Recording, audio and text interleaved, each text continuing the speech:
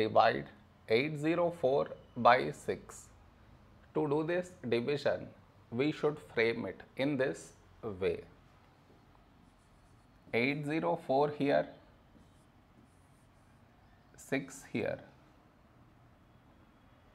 This is your step 1. Next, here we have 8, here 6. A number close to 8 in 6 table is 6 ones 6. Now we should subtract, we get 2.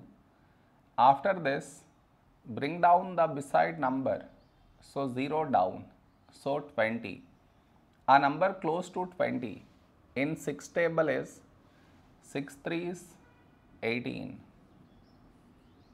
Now we subtract, we get 2.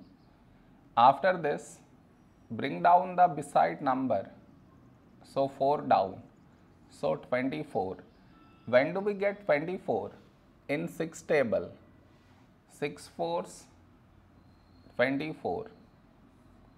Now we subtract, we get 0. No more numbers to bring it down, so we stop here.